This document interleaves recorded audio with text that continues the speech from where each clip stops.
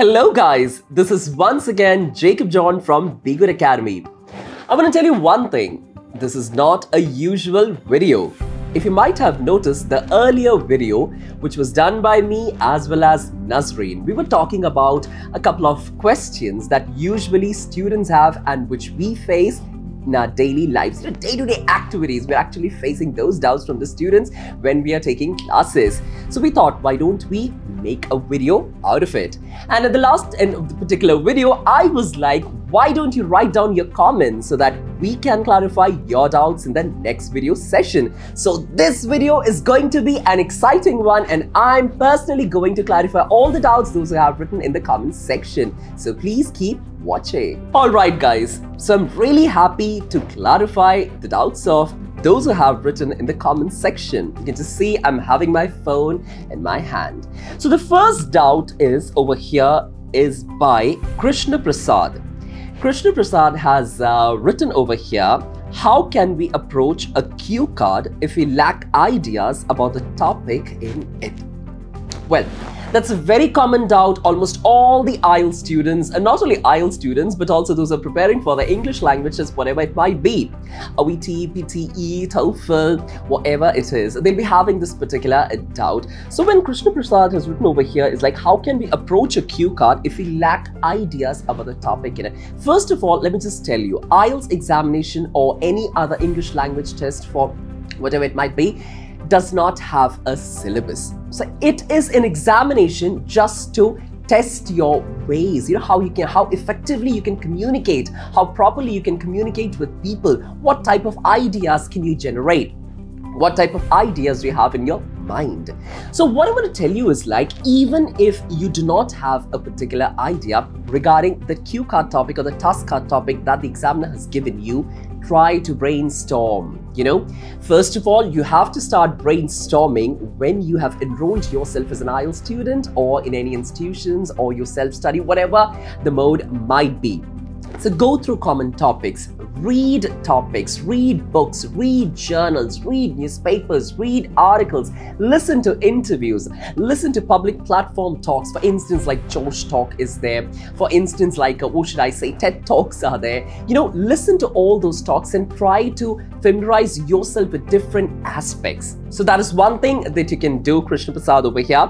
And if you're lacking idea in that particular situation when the examiner is like, that's the end of your preparation time, I'm going to hand over you this particular cue card, or this is a cue card and you start with your preparation time, whatever, you'll be totally confused. One way you're about to start speaking, the other way you have to prepare. So what I want to tell you is like, just utilize your brain. Of course, human brain is not at all utilized properly. That's what everybody says, and particularly neuroscientists who are all actually revolving around what you say, the studies of brains and everything. But still, I want you to start thinking. What are the aspects that you can go along with that? What all are the ways that you can correlate and give some sort of a speaking? Please do not fret. And moreover, what I want to tell you is like, you cannot of course ask the examiner to change the task card. So please, rather than fretting, just calm down. Take a deep breath, calm down, and try to relate your brain to certain topics or to certain situations where you have seen this particular task card, so that you can prepare for 1 minute and then you can start speaking for the next 2 minutes without any interruption. So that is something that I want to tell you, Krishna Prasad. And of course, there's one more thing that I want to tell you. Practice, practice, practice. You have to practice. You have to meticulously, religiously, you have to dedicate 2 months, 3 months, 4 months, whatever time you have kept aside to study IELTS. So that is the baseline. And apart from that, mentors, tutors, guides, everybody, they have a limitation. The original essence, or the original, the content that has to be put forward is only by the candidate. So I suppose, Krishna Prasad, that actually, answer your question. Now, there is a big comment that I have received by, let me just see over here, it's Firdaus Abdullah. All right, let me just read it out. If I was not speaking cue card nicely or out of 1 or 2 minutes, I will make my band score reduce. All right. First of all, let me just break your comment into two sections. And first, I'll answer the first section of your comment. And after that, I'll go down towards the next section. So the first one is, you have to speak for 2 minutes. Well, in comparison, if you're going to take OET examination, you have to speak for 10 minutes. Of course, it is partly divided 5-5. You have to speak, but as far as Ielts is concerned, you have to speak for 2 minutes uninterruptedly. It doesn't mean that you should not regulate your tone, you should not regulate your pronunciation, you should not regulate your, some sort of a pace. It's not like that. You have to regulate your pace. You have to speak properly. So you have to speak for 2 minutes. It is a must, yes, because the examiner needs to evaluate you. He or she, they have to listen to your speaking. You have to elongate your answer, and of course, they have to find out how good of a speaker you are. So for that, you have to speak for 2 minutes. And as I always say, please do not stop your speaking all by yourself. Just continue speaking. Do not be bothered about the atmosphere. Do not be bothered about the examiner.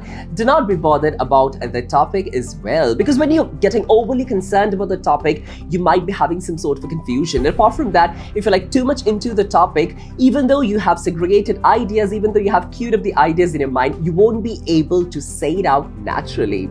So let the examiner stop you. Let the examiner say. That's the end of your speaking session. Now we'll move on to the third section of speaking. It's about a couple of questions that I'll be asking you based on the second section of speaking, that is the task card that I have just spoken a while ago. Let the examiner intervene.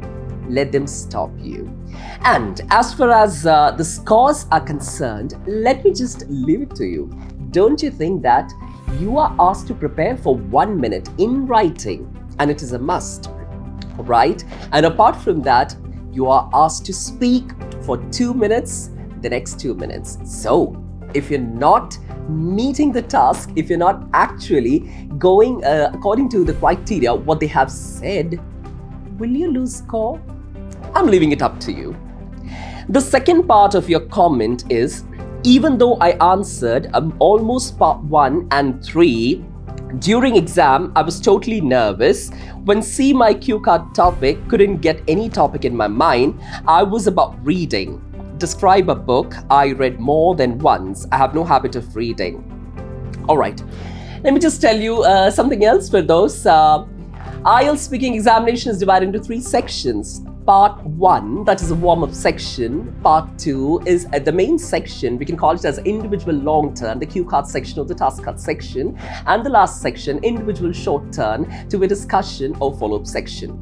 All these sections are carrying their own weightage of marks. So, even if you answer part 1 nicely, even if you answer part 3 and nicely, it doesn't mean that you can, omit part 2 section. Or it doesn't mean that you can just simply leave part 2 section. Well, I'm not able to do that. Why? Because, it's the main, it's the core, it's the essence. The examiner is actively taking part in part 1 as well as in part 3, but mode of discussion in part 2 is monologue. You are the only person who is actually answering, who is actually preparing. The 3 minutes is yours. So you have to give your best. So that is something that you have to keep in mind. And apart from that, if you get a topic like, could you please just speak, or could you please just explain a little bit about a book that you have read more than once and you don't have a book in your mind? Please, these are all very common topics. Just correlate your mind to certain book you might have read at any stage in your life. Of course, we all have read, but make sure that you speak relevantly and logically. You should be able to answer whether it's a novel. It's like, which genre does that book come under? You cannot just simply speak about a comic. You cannot just simply speak about some sort of like a magazine or something. There's always a difference between a magazine, a book, a comic, or some sort of a, just a flyer or a pamphlet. So you have to listen to the question properly and then you have to answer. What I would like to say is, please get into your mind that these all are common topics. So why don't you just prepare? Just take a very small short story book, or like it can be anything else. for that matter. For instance, like take a short story from O. Henry, or you can take any of the short story books. I'm not asking you to read something which is very heavy and you have to impress the examiner.